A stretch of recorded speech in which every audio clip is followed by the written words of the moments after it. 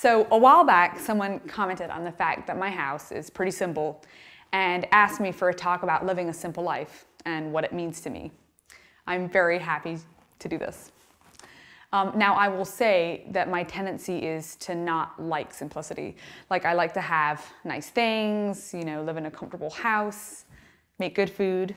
Definitely, I love traveling to beautiful places. I can think of many more examples. So I often have to remind myself, or be reminded, that living simply is part of what it means to follow Jesus. And why is that, you might ask? Jesus tells us to love our neighbor as ourselves. And so if you live a life of luxury and take more than you actually need for yourself, that kind of says something about where your priorities are. Of course, the question of what a person needs isn't cut and dried. And if you take a moralistic or legalistic approach to simplicity, it's super deadly and very depressing. Take, for example, ice cream. Is it necessary?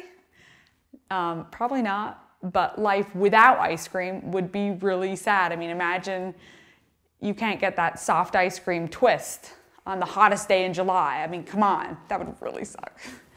Anyway, but there's this story about St. Francis, who was the ultimate in simplicity. Apparently, he was really hungry, and he ate a little, I think it was a chicken. But then afterwards, he made one of his brothers tie a rope around his neck and drag him through the city shouting, "Behold, the glutton who has grown fat on the meat of chickens which he ate without your knowledge or permission." I mean, I could be wrong, but I think that's kind of overdoing it. I mean, jeepers. I guess I look at it more of a matter of conscience. If I look at the rampant poverty, hunger, homelessness, even close to where I live, there's no way I can say I love my neighbor if I'm occupied with accumulating for myself. For the very reason that it's unrealistic to end poverty on a large scale, those of us who want to live for God's kingdom of justice need to demonstrate in our daily lives that we're on the same side of those who have less. And I definitely don't think that this is just an option. I actually believe that accumulating a lot of wealth is a sin. It's pretty simple if one reads the good word. So how do I live simply? For one thing, I don't shop, at least hardly ever, which to some people probably seems like a luxury, but what it means is that I don't deal with like a huge amount of choice. So like when I need shoes for running, I just put in a request for running shoes with my size without specifying brand or style. They're not bad, right? For another thing, since I know I could be asked to move to another apartment or even another community location, I keep the amount of stuff in my house, like books, toys, art supplies, pretty limited. I try to, but I have to often do like these big like throw out sessions. Oh, and of course the apartments aren't exactly palatial.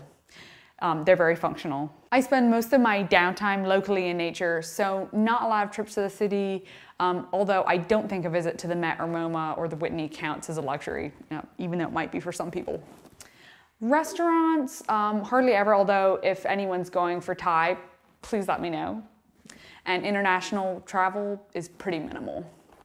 So for some people, this might sound very boring, and to them I will say, if you've been paying attention to what's been going down in this country, in particular with the civil strife and unrest around racial and economic injustice, I think you'll agree that more is required than just simply tweeting out a BLM hashtag or making a performative Facebook post to demonstrate that you're an ally.